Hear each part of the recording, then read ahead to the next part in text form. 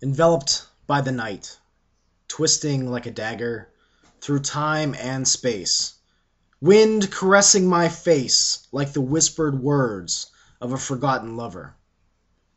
The stars like devouring eyes, drinking the last true thoughts of a weary, moving soul, passing the slumbering ones who awaken with my every step.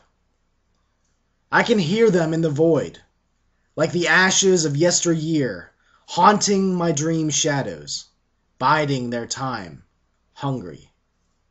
Like a tearful prayer, I throw out my words to the dark cosmos, slithering, undulating, sopping wet, gurgling, moaning and screaming, collapsing.